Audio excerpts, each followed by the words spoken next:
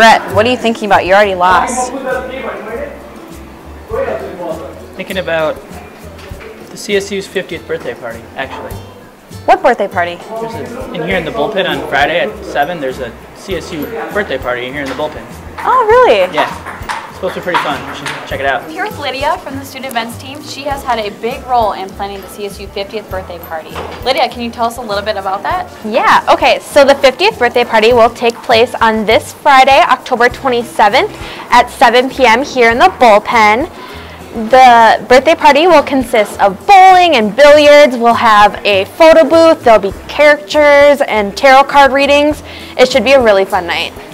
What kind of prizes are going to be available? So we are going to have prizes. If you get a strike, you will get either a t-shirt or a pizza, and then you'll also get a raffle ticket to win a gift card at the end of the night. I'm here with Mark Constantine. We just wanted to ask him what he thinks about the significance of the 50th birthday party here at the CSU and why they chose it to be this weekend. The main thing, we celebrated our anniversary at homecoming as far as a big reception for alumni and those folks, but we wanted to have a big birthday celebration for the students.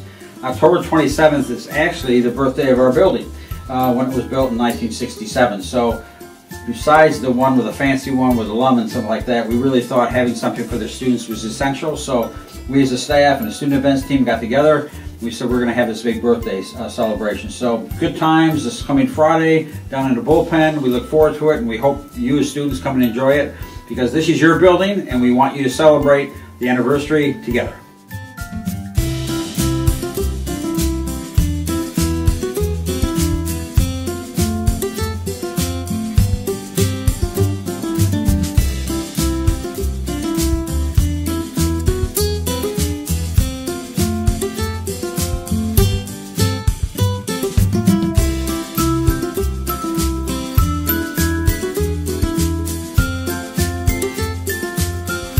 Thank you guys so much for hanging with Taylor and me today as we checked out the bullpen and learned a little bit more about the 50th birthday party coming up on Friday.